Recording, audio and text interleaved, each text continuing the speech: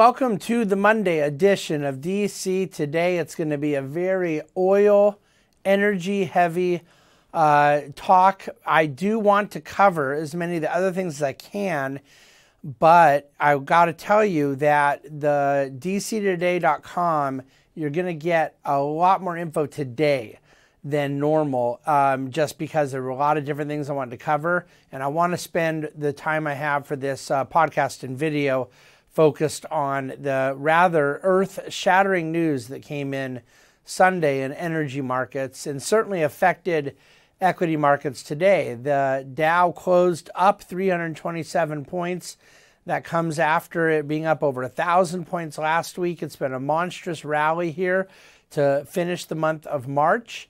And yet today's rally was led by the energy sector, up almost 5%.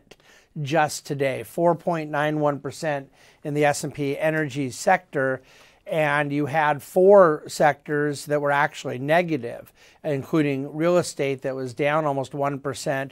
The NASDAQ itself was down 27 basis points. So you didn't have a broad risk-on rally like we did have several days last week.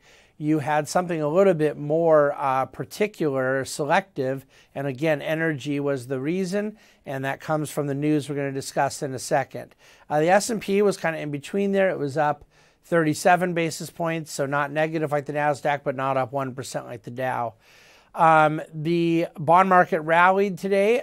The 10-year itself was down another 7 or 8 basis points, closed somewhere around the 3.4% range. So you take the first quarter of 2023, today being the very first day of the second quarter, and the bond market was up 3.2%.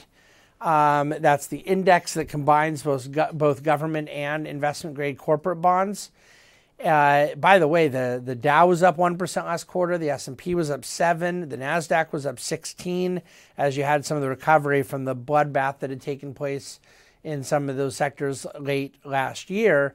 Emerging markets were up 4% in Q1, and the Russell 2000, which is small cap companies, were up 2.3%. So between all the fury of the Fed tightening and all the fury of recession coming and all the fury of banks failing, well, it doesn't appear to have been caught on to risk markets, where virtually every risk-oriented equity index we track was up, and certainly the bond market was up. That's kind of the story for Q1. I mean, I think that the market being a leading indicator means, to me, it's not a huge surprise, but I think it's kind of weird because some might argue that the market's now leading something that would be way out in advance, because there could be much more distress ahead. And a few weeks ago, I mean, not a few months ago or a few quarters ago, like a couple of weeks ago, we were talking about the breakage in the global financial system, and yet risk assets are continuing to rally. The issue that brought up energy 5% today was OPEC Plus's announcement yesterday that they're going to be cutting, starting on May 1, 1 million, a little over 1 million barrels per day from production through the end of the year. Saudi Arabia committing to 500,000 of that 1 million alone. Now, we could say it was even more than that, because Russia's talking about taking 500,000 a day offline as well.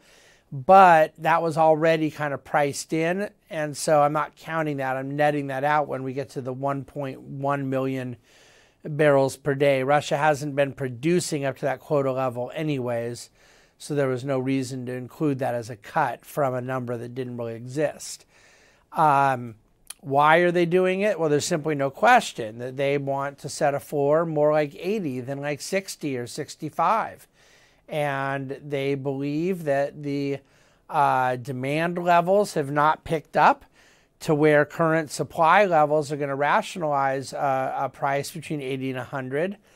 Thus far, I'm going to write more about this in Dividend Cafe this week. That's sort of my plan right now, to have a Thursday Dividend Cafe. By the way, markets are closed Friday for Good Friday.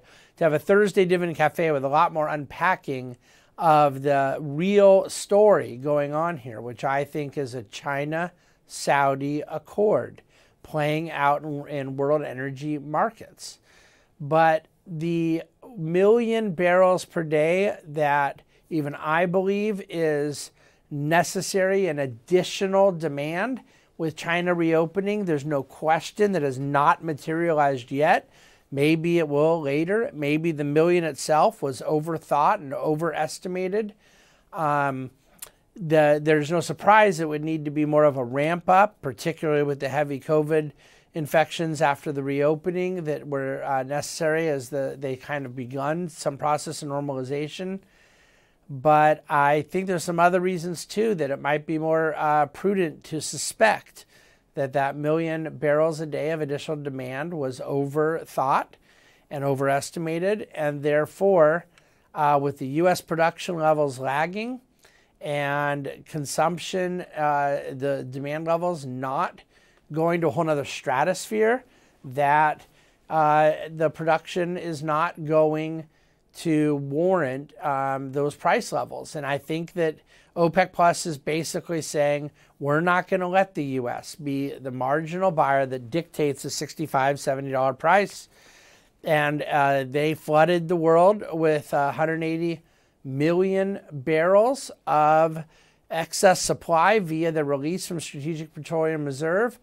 That worked for their, meaning American, consumption needs, but it did so at the effect of taking $10 to $20 out of the price, which came straight from OPEC Plus's margin.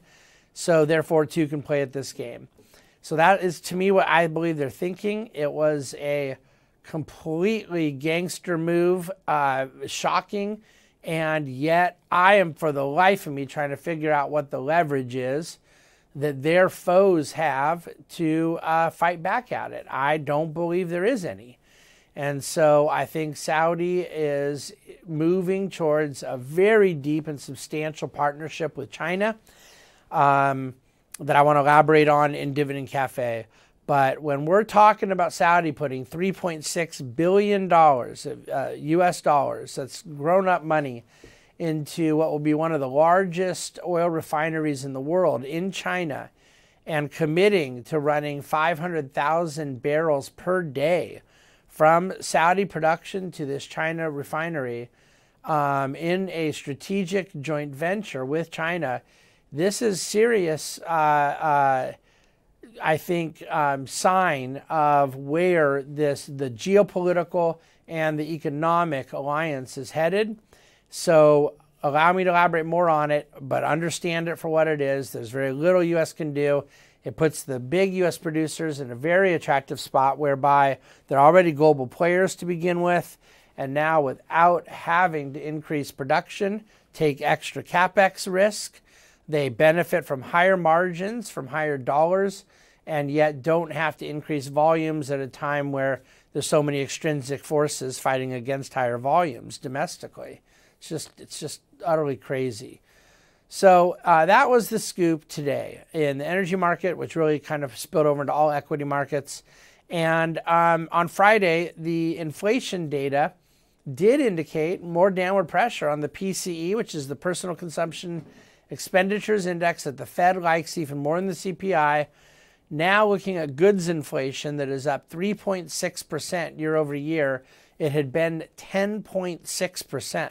So that's the kind of disinflation we're talking about, from 10 down to 3, giving you a core PCE rate of goods and services at 4.6%. There's still, in my mind, excess froth in there on housing, but it's not nearly as bad as it is in the CPI number, where the lag effect of housing measurement is far worse. That number will come out here in the next couple weeks. So that's the story with inflation, the oil markets, the geopolitics, Q1 in review, and I just want to let you know the back by popular demand against doomsdayism is in the DCtoday.com. And if the idea that the invention of penicillin saving 203 million lives in the last 90 years does not cause you to take a little pause at pathological pessimism, I don't know what will. go to the dctoday.com for more of elaboration on all these things. We'll come back to you tomorrow with another DC Today podcast video and reading. Thanks so much. Have a wonderful evening, and may your final college basketball team selection win.